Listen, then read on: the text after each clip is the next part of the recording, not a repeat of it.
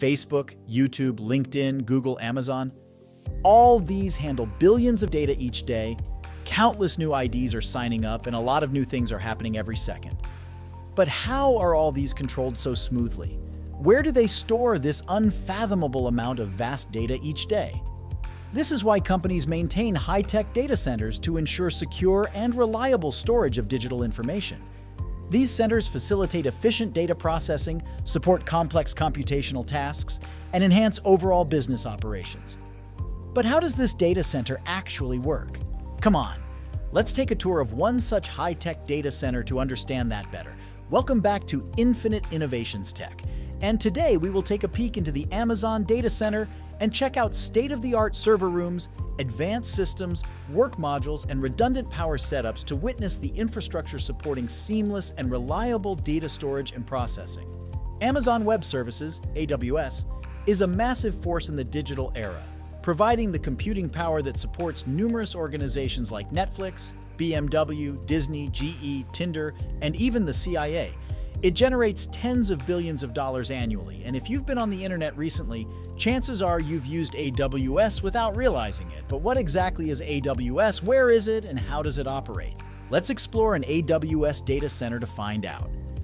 While Amazon's delivery services boast a well-established brand, the same cannot be said for AWS and its expansive network of massive data centers.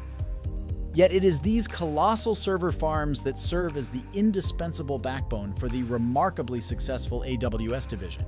The roots of AWS can be traced back to a pivotal 2003 meeting held at CEO Jeff Bezos' lake house. Despite Amazon's thriving statuspost.com bust, the company grappled with the challenge of establishing an internal server capacity. Out of this conundrum emerged a plan for a swift and scalable server infrastructure. Forward-thinking individuals recognized the potential to transform it into a service that Amazon could extend to other companies. Presently, AWS stands as the driving force behind a staggering 60% of Amazon's profits, generating approximately $50 billion annually. The question arises, how does AWS achieve such remarkable success? The answer lies in its adept handling of other companies' technological challenges within the expansive realm of the cloud. In the contemporary landscape of startups, the necessity to heavily invest in servers and IT personnel has been replaced by a more flexible and scalable solution. Companies no longer need to own their computing power outright. Instead, they can seamlessly rent it from Amazon. This revolutionary model, known as the cloud, empowers companies to tailor their server usage according to their dynamic needs. The actual hardware used by AWS is kept confidential by Amazon, with even clients not granted access to their rented data centers. And the locations of these facilities are not publicly disclosed. However, it's known that in regions like Loudoun County, Northern Virginia, AWS operates at least 50 data centers, covering millions of square feet. Amazon is continually expanding with plans for additional capacity, such as a 100-acre site near Dulles Airport in Northern Virginia, for which the company reportedly paid $73 million. When you enter an AWS data center, like the one near a pet resort in Sterling, the first thing you'll notice is the intense focus on security. The facility is surrounded by high fences, guarded by security personnel, and equipped with multiple layers of intrusion detection systems, including cameras. Access to the data center is highly restricted and requires two-factor authorization at least twice during a visit. If access is granted, which is rare, visitors are always accompanied by an authorized AWS staff member.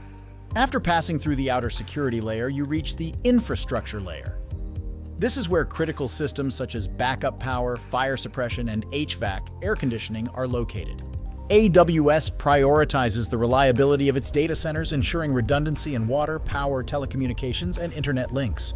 With up to 80,000 servers in a single data center, constant monitoring of temperature and humidity is crucial to prevent overheating. Any minor anomalies, like a door being open longer than usual, trigger alarms. Access points are reinforced with multi-factor electronic control devices. If a data breach is suspected, the relevant server is automatically disabled and shut down. Security systems undergo regular audits throughout the year, following a comprehensive 2,600-point checklist supervised by external bodies. External auditors have the authority to request access to various elements within the data center, including logs, security footage, and even the cameras themselves. AWS staff members are randomly selected for interviews about topics like media disposal, ensuring compliance with strict metrics. Let's take a closer look at the actual hardware used by AWS. Amidst all the emphasis on high-level security, it's easy to forget that AWS data centers are essentially massive collections of servers. A typical AWS data center can accommodate anywhere from 50,000 to 80,000 servers, consuming a combined power of 25–30 megawatts. AWS could potentially double the size of these data centers, but Amazon carefully considers the scale to balance costs and benefits. According to James Hamilton, a distinguished engineer and AWS VP, there's a point where increasing the number of servers and racks per center no longer reduces incremental costs. Hamilton referred to this as the blast radius, highlighting the potential impact of a failure in a larger data center. Despite this, AWS data centers are still sizable, with 80,000 servers designed to handle around 102 terabytes of data per second. Hamilton also mentioned that the bandwidth within the data center exceeds this capacity. Amazon, known for its vertical integration strategy, has optimized its servers significantly over the years. Unlike other server infrastructure providers, AWS has a clear understanding of its users and their specific needs. This focus allows the company to create more efficient server architectures, optimizing even mundane software operations down to the hardware level, leading to faster processing times in nanoseconds. Initially, AWS purchased standard servers from traditional suppliers, but over time, it developed its own servers tailored for optimal performance in AWS environments. AWS has gone further by creating its own Graviton chipsets, utilizing the power-efficient ARM architecture. This move deviates from the long-standing partnership with Intel and its x86 architecture. The Graviton chips, now in their second generation with a third in development, provide AWS clients with 40% better price performance, essentially offering supercomputer-level power to regular commercial users. In simple terms, an AWS, Amazon Web Services data center is like a massive digital warehouse that stores an incredible amount of data. Picture a giant room filled with stacks of servers, each holding a mind-boggling 11 petabytes of data that's equivalent to 1,000,000 gigabytes. Now, imagine this setup repeating many thousands of times across numerous data centers worldwide. To ensure speedy and efficient communication between these data centers, AWS uses advanced networking technology. The routers they use have custom-designed chips, ASICs, that support 128 ports with super-fast 25 gigabit Ethernet connectivity. This is a step up from the standard speeds used in the industry. Connecting all these data centers is a crucial network called Amazon's Private 100 Gigabit Ethernet. This network links 25 international regions and 80 availability zones, ensuring the security and backup of vital client information. AWS goes the extra mile by laying its own undersea cables to enhance connectivity. Now let's talk about keeping all this technology cool. In Loudoun County, Virginia, AWS is mindful of its environmental impact, so it uses reclaimed water for cooling. This means they don't consume large amounts of local drinking water, which would be a public relations nightmare. In other locations, AWS has its own water treatment systems to prevent pipes from clogging. To power these colossal data centers, AWS doesn't rely on traditional power companies alone. In some cases, they've taken matters into their own hands by building their own power substations.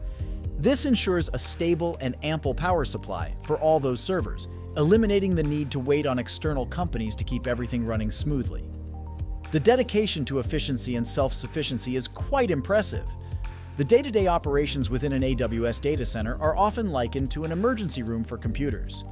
Given the immense amount of hardware, issues inevitably arise, causing systems to seize up, stop responding, or necessitate a reboot. A dedicated team of technicians, following meticulously detailed playbooks, takes on the tasks of fault-finding and upgrading equipment, addressing almost any conceivable issue that may arise.